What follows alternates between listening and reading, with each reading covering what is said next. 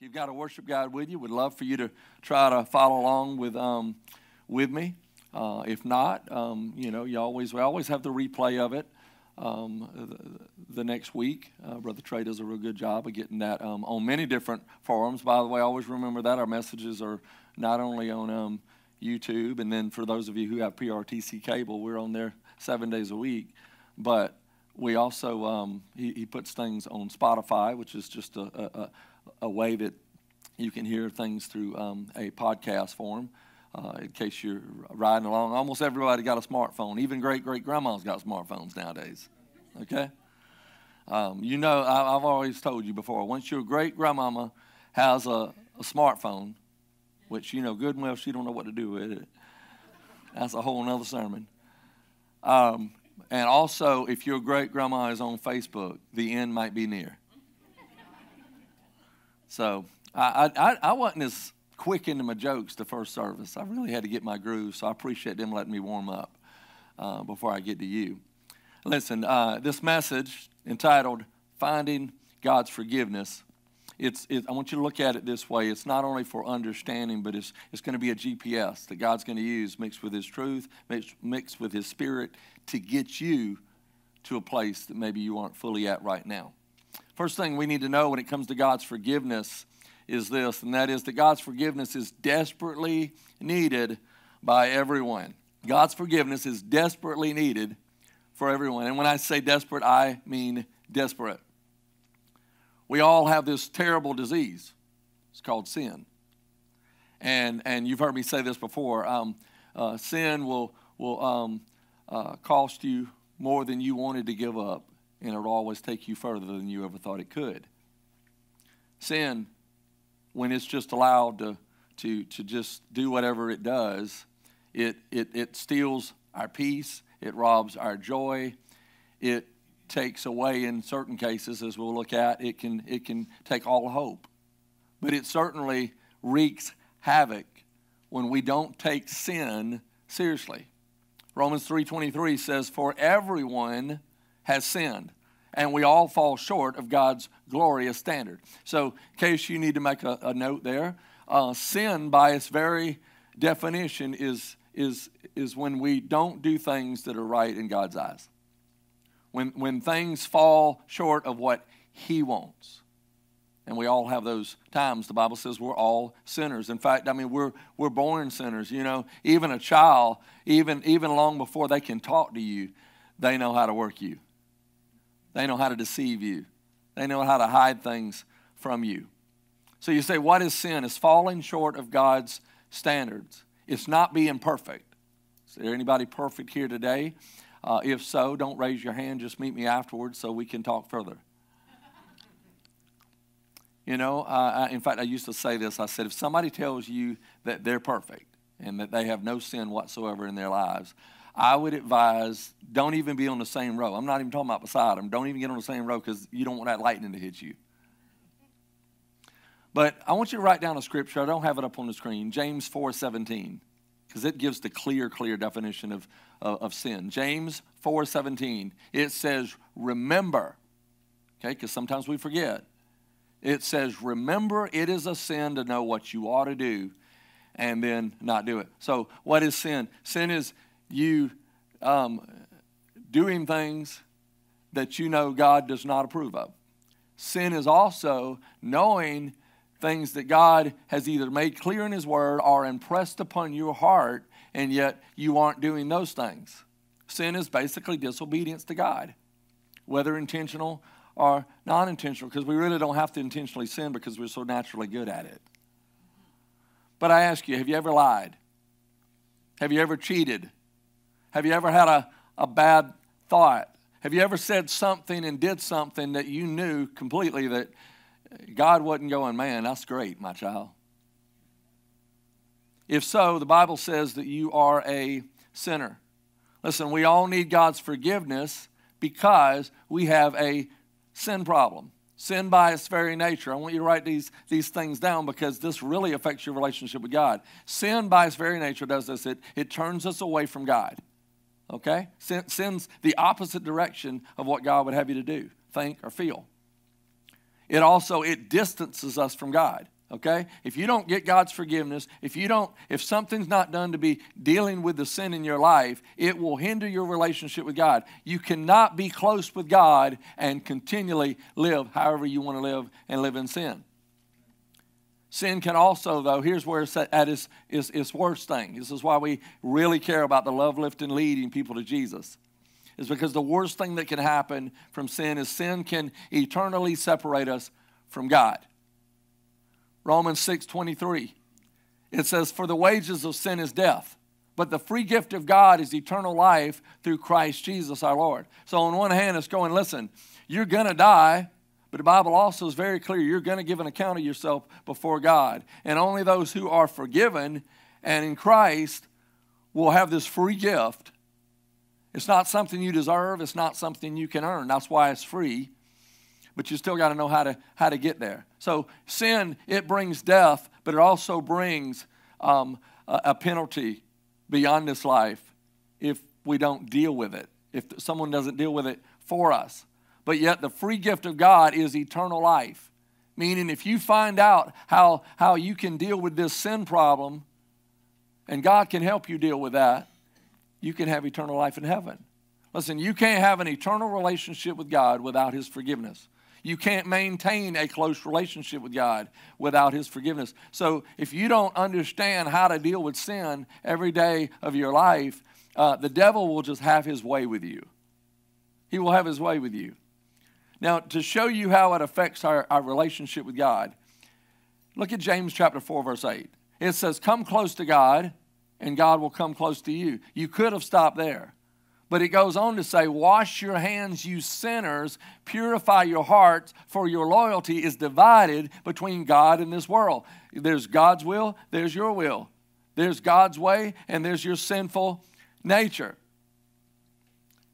You've got to understand, you can't get right with God, you can't get close with God without dealing with sin. How many of you've heard the scripture before? I want to say it's 2 Chronicles. It's either 1st or 2 Chronicles 7, 14, and 15. And it says, hey, if my people who are called by my name will humble themselves and turn from their wicked ways, then I will hear from heaven and I will heal their land. Everybody wants the healing. Everybody wants things to be made right, but everybody's not wanting to seek what's right. And so if you get rid of the forgiveness, you can't have the healing. You can't have the peace. You can't have closeness with God going your way. Listen, if not for God's forgiveness, none of us in here could be called children of God. Without God's forgiveness, none of us can overcome sin and our past. If not for God's forgiveness, none of us could truly look forward with hope, because we would only be the final product and sum of our worst mistakes. God's word says this: the only way we can find eternal salvation is through God's forgiveness. The only way we can draw closer to God is God's forgiveness. The only way we can expect for heaven to come down on earth is to get on our face and find God's forgiveness. But secondly, when it comes to God's forgiveness, that forgiveness is found through Jesus' shed blood. God's forgiveness is found through Jesus' shed blood. Now, I was just trying to modify things, and so that's the reason why that's all the words are up there. But you need to hear this. It's only found. You need to put that. Christ's forgiveness is only found through Jesus' shed blood. If I told you had an aggressive cancer, you would want to know, you'd say to the doctor, okay, well, is there any way I possibly could treat this and that you could either lengthen my life or save my life? But what if I told you that you all, and myself included, have the most aggressive cancer there is? It's called sin. See, cancer itself or any other life health issue, it can only affect the body here. Sin can send a soul to hell. Sin has a much greater consequence than anything that we deal with temporarily in this life of our trials and our struggles. The only cure for sin and the only way to God's forgiveness is through the shed blood of Jesus Christ. Scripture talks about it over and over again. We hear the part where John 3:16, for God so loved the world. So we hear that part, but because he loved the world, because he loves sinners just like you and me, it says he sent his one and only Son, so that whoever believes in him would not perish but have eternal life. Everybody hears that and they go, man, that's great. Jesus, died on the cross for me. But it goes on to say in verses 17 and 18 that those who believe in him will not be condemned, but those who do not believe in him stand condemned already. See, sin destines us to deserve hell. And we couldn't save ourselves. And so God had to send a Savior. People say, well, how can God be so loving and yet send people to hell? He doesn't send people to hell. He sent his Son Jesus so that you don't have to go to hell. The only cure for sin is for us to rest and believe in the shed blood of Jesus Christ. Romans 5:8 says, but God showed his great love for us by sending Christ to die for us while we were still sinners. It's a good thing sometimes to understand that God loved you at your worst. You didn't have to do anything to deserve his love. He said, hey, you know what? I love you. You mean everything to me. That's why I'm letting my Son die on the cross. And so when we get down on ourselves, let's say you're a believer in Christ, and you go, man, I just feel so unworthy. We've always been unworthy. We've always been unworthy. But God has proved that his love is not dependent upon how we feel about ourselves. Sometimes the way we see ourselves is far, far, far from how God sees us. Listen, only by grace through faith in Jesus' death, burial, and resurrection does the Bible say that we can find forgiveness of sin. Look at Ephesians 1:7. It says, God is so rich in kindness and grace that he purchased our freedom. Again, it was a gift. With the blood of his Son, and he forgave our sins. Hebrews 9:22, it says, in fact, according to the law of Moses, nearly everything was purified with blood. For without the shedding of blood, there is no forgiveness. This is when we move from the Old Testament to the New Testament and the New Covenant in Christ. As Jesus comes along and says, listen, no longer do you have to sacrifice something, but I'm going to sacrifice my Son for your salvation once and for all. Jesus says in Matthew 26:28, he says, this is my blood. It's what you hear at the Lord's Supper. This is my blood, which confirms the covenant between God and his people. It is poured out as a sacrifice to forgive the sins of many. In Romans 8:32, that I don't have up there for you, but you can write that scripture down. Romans 8:32 says, he who did not spare his own Son, but gave him up for us all, how will he not also, along with him, graciously give us all things? Think about that for a moment. If God loves you so much that he's willing to send his Son and let him and watch him die on a cross for your sins, why would he not give you everything else that you need? He's already showed you that he's willing to go to the extreme. Anything else in between is nothing for him. When he tells you, hey, I got plans for you, plans to give you a hope and a future, he means that. When he says, hey, I'm going to help you, I'm going to work things out with you, through you, you're going to be with me forever in paradise one day, he means that. He's going, hey, you know what? I didn't spare my only Son for nothing. Doesn't that prove to you how much I love you? But thirdly, when it comes to God's forgiveness is amazing and life-changing. God's forgiveness, it is amazing and life-changing. Just made me think about how you see people, the bigger and bigger the national lottery numbers get to, people are like, man, if only I could win $1 billion or even $1 million, let alone $100,000. And you sit back and you go, man, if I had that money, it would change everything. What if I told you I know plenty of people who got money and they got nothing inside that gives them peace? You can have everything. In fact, I think I was seeing on social media yesterday of one of the basketball players for the NBA who makes 30, 40 million a year, and yet he's posting on his Twitter account that, hey, I just can't find peace. And people just trying to post and post underneath things saying, hey, that's because the peace ain't in your status or your bank account. Peace can only come from God. Inner peace can only come from God. And inner peace can only come and be found and be kept through Jesus and what he's done for us. Listen, God's forgiveness is greater than your greatest sin.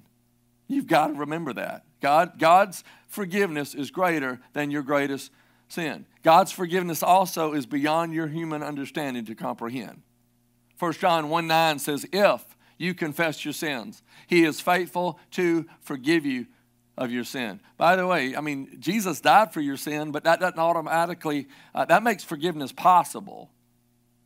But you've got to receive the gift. You've got to take the gift. You've got to believe the gift. You got to step towards him and ask for his forgiveness. Notice it doesn't say if you confess a sin. It says sins, plural, whatever that sin is.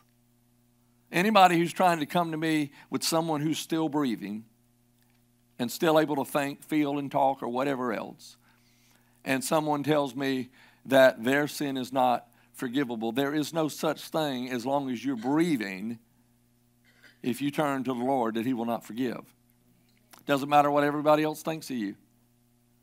You know, I can't help but think about all the stuff that you see swirling about people like an Alec Murdaugh. Listen to me. Any true child of God knows in their heart, doesn't matter who you are, where you stand with any of it, how you feel about any of it. What you sometimes can't comprehend is how God loves Alec Murdaugh just as much as he loves you. In fact, if you're in Christ, he's more concerned for Alex if he doesn't know Christ. Listen, God doesn't just forgive some sin, he forgives all sin. Here's one of the tactics that the devil tries to use with you, is if you start drifting from your faith, if you feel like you're miles away from God and you hadn't been in church or you hadn't read your Bible or you haven't been praying except when you had to throw out what is the jelly guy, the Hail Marys? Jelly roll. That's your middle ground right there. This is when I give you a little soft touch. Jelly roll. He'll be so glad I put a plug in for him. I know why that song's so big, because everybody knows that again, everybody trying to throw prayers as deep as they can when they're desperate. But what Satan likes to make you think is that because you're unworthy, because you don't deserve it, because you haven't been doing this, or this, you can't bow your head and pray. Yes, you can. You can bow your head and ask his forgiveness. You can bow your head and let him reset you. Let him make things right within you. Listen, you know what's so amazing about God's forgiveness is it goes further than we can comprehend. And it makes no sense. And it's for everybody. He promises to forgive any and all sin. And here's where his forgiveness is way set apart from our human ability. And that is, he never holds it against us. After he has forgiven you, you're forgiven. If he forgave you yesterday of everything you did in the past, you're forgiven. It's done. It's finished. It is paid in full. People around you might not forget what you've done, but he's not sitting there going, hey, let me hold that over your head. He's going, no, let me use that for my glory. And so he's not holding anything against you. And the Bible says in Psalm 103:12, it says, as far as the east is from the west, so far he has removed our transgressions from us. Listen, God's word says his forgiveness of all sin is something that is amazing. Now, I want you to write this down in your notes. The scripture is very clear that when it comes to God's forgiveness, you need to not abuse it or forget it. I don't have that up there, but just write this down. You don't need to abuse it or forget it. Some people say, well, I'll just do whatever I want to do. God forgives. Well, he does. But if your heart really is turning to him, you're not wanting to go down that way again. Amen? The Bible says just because grace abounds doesn't mean we should abuse that grace. And we certainly shouldn't forget what only the grace of God has done for us. See, when we forget where we came from, we can't connect with anybody because we think we're here and we think they're there. And we're all here. Okay? We just sometimes forget it. Psalm 103, verse 2 and 3 says, praise the Lord, my soul, and forget not all his benefits, who forgives all your sins. Listen, he didn't forgive you of some things. He forgave you of everything. He didn't care what you did when you were younger or what you did in that last relationship. He cares about the fact that your relationship is restored today, and he's taking you forward towards a brighter tomorrow. Psalm 32, 1 and 2 says, blessed is the one whose transgressions are forgiven, whose sins are covered. Blessed is the one whose sin the Lord does not count against them, and in whose spirit is no deceit. Listen, God does an amazing work of forgiveness for us and in us so that he might display his amazing grace through us. Look at what the Apostle Paul said. He made clear to people. 1 Timothy 1, 15 through 17. He said, here's a trustworthy saying, and everyone should accept it. Christ came into the world to save sinners, and I am the worst of them all. I want to stop right there and help you understand. Paul's not the only one. He's sitting there trying to teach us, hey, that we all need to not look at things like, hey, I'm here and they're there, and, we got this level sin and that level sin. Listen, sin's sin in God's eyes. It either is or is not his will. So by very nature, we're all sinners. And he's like, listen, you know what? Let this be our testimony when we're talking to people. Hey, I'm not perfect. I have screwed up. I am screwing up. I will still screw up. In fact, I think my youngest son is going to tell me I shouldn't have said the word screw up, and I just did it 4 times. Yep, trust me. He will. As soon as I get in the car, that's my associate. He's more by the book than me. Let's just put it this way.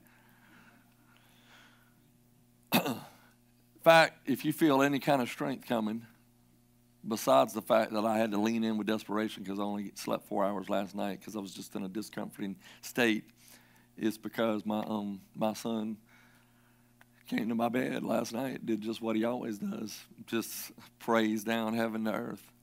And I'm a byproduct of it. So just know he helped in this message. I want to read this again. It says, this is a trustworthy saying, and everyone should accept it.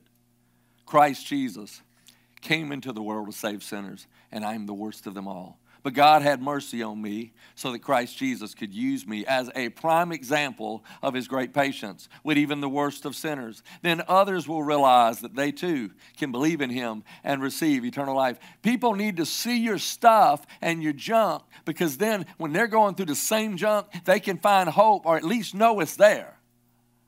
That's why, listen, you don't pocket your pain. You let God use it as a platform.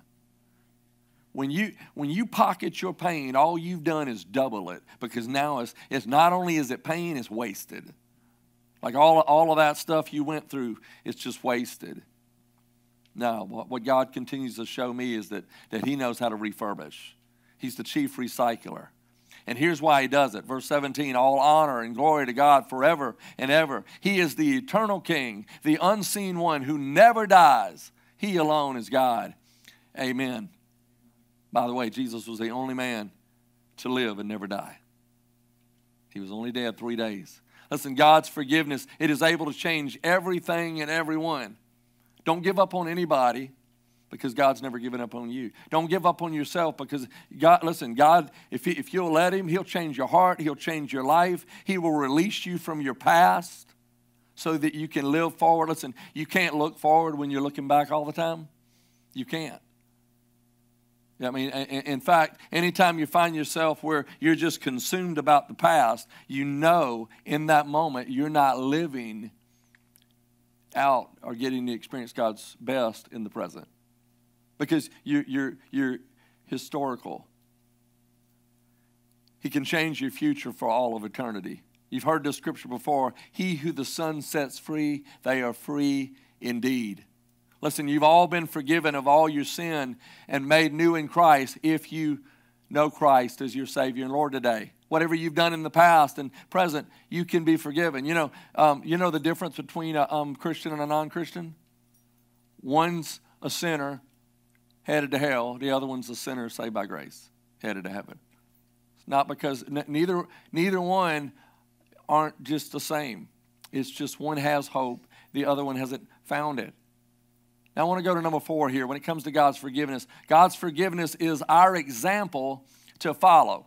God's forgiveness is our example to follow. Now, at first, you're going to hear this and you're going to be like, man, why are we going down this dirt road? Because Jesus said this one matters a lot.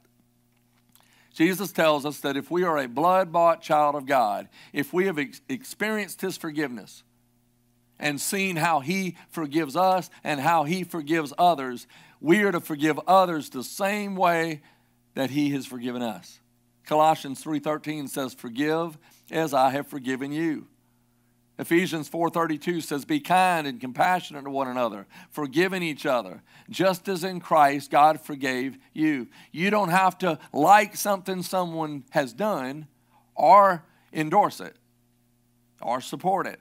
You may have to distance yourself from it. You may have to distance yourself from certain individuals. I've had to do that in my life. But no matter what, love is never an option for a believer. If you're a true believer in God, claiming to represent Christ, you need to represent his love, because without love, you aren't nothing but a clanging cymbal. You aren't nothing but a bunch of preaching words. People, listen, how many of you know people don't like to hear from anybody who they can't feel that they love them? No, nobody, listen, this world, the reason why they're not running into a lot of churches, they've already heard the word from people that ain't nobody, unless you like them, you're not going to feel welcome. Around here, we're real dead set on the fact that we aren't trying to start a club, okay? We're not even focused on who we keeping. We're focused on who we reaching. And the only reason we have that mentality is because we want everybody to matter. Every one of you, we want you to matter, and we want all of us to have to feel the same value of all those who walk through these doors or that we meet out there. Listen, we got to be very careful when it comes to family, friends, or anybody else that we choose to forgive, because Jesus says that this is the way we have to pray. Matthew 6:12. And forgive us of our sins as we have forgiven those who sin against us. Now, humanly, we do not have the capability to forget, okay? And so sometimes we have to go to counseling for things. Sometimes we have to distance ourselves from things. Sometimes we have to just go, God, man, this is going to take some healing. But what we have to choose no matter what is, y'all said it or heard it before, God don't like ugly. 2 wrongs don't make a right. Listen, God loves that person that you or I would like to beat up the most. God still loves them just as much as he loves you. They matter just as much to him. And by the way, what I find with a lot of people who do a lot of, say, just unexpected things, there's always things, there's a war waging within. It's not personal. It's where they're at, okay? I tell people that a lot of society, they're like a newborn baby. You know, you grabbed a baby and you just shook them, okay? They spit up all over you and you want the Holy Ghost at that point. That's how people are out in society. All you got to do is shake them a little bit. And since there's craziness within, craziness comes out. And so sometimes you need to know that a person who you're thinking is just mad is really sad. They don't have what you have. They don't know what you know. They aren't walking with the peace that maybe you have. They've got to find that. Can't have peace with other people when you don't have peace with God. But listen, you should never give up on anyone. The Bible never gives us the ability or the permission to play Judge Judy.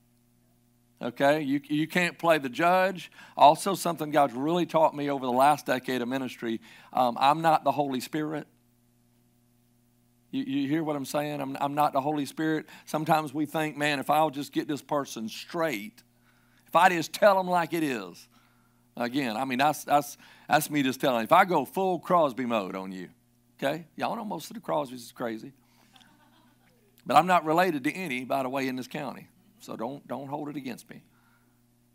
But if I just could get them straight, fix them. But see, God's not asked you to fix them. God has asked you to love them. Luke 6, 36 and 37 says, be merciful, just as your Father is merciful. Do not judge, and you will not be judged. Do not condemn, and you will not be condemned. Forgive, and you will be forgiven. Listen, the best way that you can be hopeful about any relationships with family, friends, or anybody is you choose to walk in Christ. You choose to walk in love. You choose to walk in forgiveness to the best of your ability with His help. In fact, to show you how much this matters and affects your relationship with God and can hinder your relationship with God, look at Mark 11:25. Jesus says, if you're at the altar and you hold anything against your brother, forgive them so that you will be forgiven. You can be a Christian and yet not be walking closely to the Lord because your attitude is outside the will of God. And so what you got to ask God, listen, not every sin is an action. Sometimes it's an attitude, and it normally starts as an attitude before it even becomes an action. Listen, Jesus, when He was asked, how much should we forgive others? And He's like, man, how many times can you? Endless. And if we're to forgive like Christ, I mean, Christ is still saying, Father, forgive them while He's hanging on the cross, while He's looking at the people who put Him on the cross. He says, I want you to forgive others the same amount I have you, countless. And let me tell you one thing for sure that I do know about reaching society. I do know what it's like to reach a lot of people that are in ditches. And you know how you do it? You love them in the ditch. You love them in the ditch. Doesn't mean you stay in the ditch with them. Sometimes, though, you got to get in the ditch with them just for a little while. You got to love them right where they are because that's how Jesus loves us. He met you where you are and loved you despite of who you were. And that's how you do it. Listen, people can tell when you're putting on a front versus genuinely caring. People can tell when you are holding a grudge versus you're upset about something, but you still love them and you still forgive them even if you can't forget what they've done to you. I mean, I've never had anybody in my life with any kind of difference that I wouldn't give them a hug right now, whether I'm in Food Line or anywhere else. I got people that ain't looking for a hug from me. And quite honestly, I hate to tell you this, but because I might get locked up one day, I'm more bound to go forget what my wife told me to get from the grocery store. I'm running down there, grabbing the buggy and giving them a hug from behind. Okay? I mean, I'm just that crazy. I understand everybody's built different. Like my son said one time, that's just the way God made me.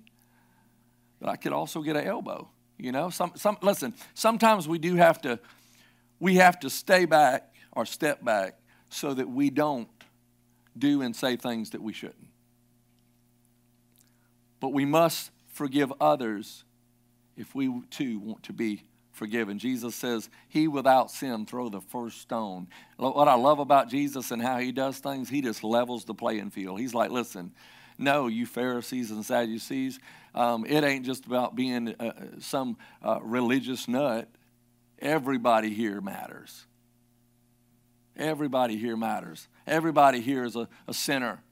Our best righteousness, the Scripture says, is nothing but filthy rags.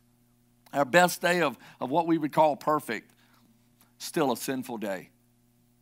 Which brings me to this last thing, number 5, when it comes to God's forgiveness. God's forgiveness is received by faith and repentance. God's forgiveness is received by faith and repentance.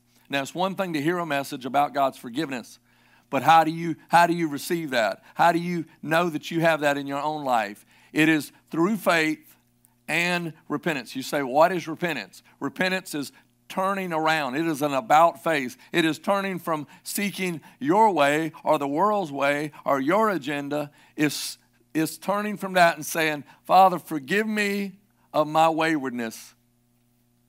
I desire to turn from that lifestyle and turn towards the way that you would have me to live. Do we instantly become perfect? No. Time proves to us that we're still having to walk in step with that. But the way that we ever even become a Christ follower, the only way that we become saved is by grace through faith in Christ Jesus and repentance of sin, no matter what age and time we live in. cannot be overlooked. I was doing a funeral a while back, and when you do the number of funerals I do, you really get to know funeral directors and all the people that work with them real well. And one of the guys, right before I was getting ready to walk in to preach this particular funeral, he just says out of the blue to me, one of the funeral workers, he's like, let me guess, this guy's going to heaven too. I said, what do you mean? He said, well, I'm just telling you something I've seen with a lot of people. He said, I am yet to be at a funeral where the person didn't sound like a saint and wasn't headed to heaven. And it really captured my attention. Listen, we can't put anybody to heaven, and we can't put ourselves into heaven. Goodness won't get you there. Money can't buy you there. What you think other people think about you, it doesn't matter what other people think about you. It matters what God knows about you. And God knows whether or not you have repented of your sin and believed in Jesus. Look at Mark 1:15. It says, Jesus preached us all over during his earthly ministry. It says, the kingdom of God has come near. Repent and believe the good news. The good news is God loves you. Jesus died for you. And if you repent of your sin and you believe in Jesus' death, burial, and resurrection for the forgiveness of your sin, and you confess Jesus not just your Savior, but your Lord and now leader of your life, because when there's a genuine repentance and a commitment to Christ, there will be a genuine change in direction of your life. What is the good news? The good news is the gospel of Jesus Christ. Acts 10:43 says, all the prophets, they testify about him, that everyone who believes in him receives forgiveness of sins through his name. Again, there's nothing you do, once again, to deserve it. There's nothing you can do to earn it. But those who believe in him and those who genuinely repent of their sin, asking his forgiveness, he's going to forgive you. And now, whereas you before you were destined to bust hell wide open, you are now destined for heaven. Listen, Christians only receive forgiveness when they acknowledge their sin, they repent of that, and they put their faith and trust in Jesus Christ. Luke 24:47, Jesus says, there is forgiveness of sin for all who repent. Most people, even if they don't know a scripture, and they've heard about the cross scene where Jesus was on the cross and had a thief and this and that person to his right, to his left, and one of those chose to believe in Jesus, chose to evidently repent of their sin and say, Jesus, please remember me when you get in paradise. And even though that person had no ability, since they were just hours from death or minutes, that thief on the cross beside Jesus had no ability to go right all of his wrongs. No ability. No ability to go relive how he wishes he would have lived. By the way, that thief on the cross, it represents this. Just because sin is forgiven doesn't mean sin doesn't have consequence. See, a lot of times people think, man, sin is just so good. No, sin always takes. It always takes you further than you wanted to go and cost you more than you wanted to give up. And so the thief on the cross, it represents that. He couldn't go redo life. And he couldn't even live any longer because now they were going to take his life for the sins that he had committed, the laws that he had broken. Jesus had not broken any law. And yet, just from him confessing Jesus as Savior and Lord, Jesus said, today, literally today, you will be with me in paradise. It shows us that God's forgiveness is not based on our performance, but upon our repentance and the genuineness of our faith. Acts 2:38, after many thousands had heard the gospel, Peter said this in Acts 2:38. Peter replied, repent and be baptized, every one of you, in the name of Jesus Christ, for the forgiveness of your sin, and you will receive the gift of the Holy Spirit. Listen, when you admit your sin and you believe in Jesus Christ and his death, burial, and resurrection, and you commit your heart to him, you've committed your life to him.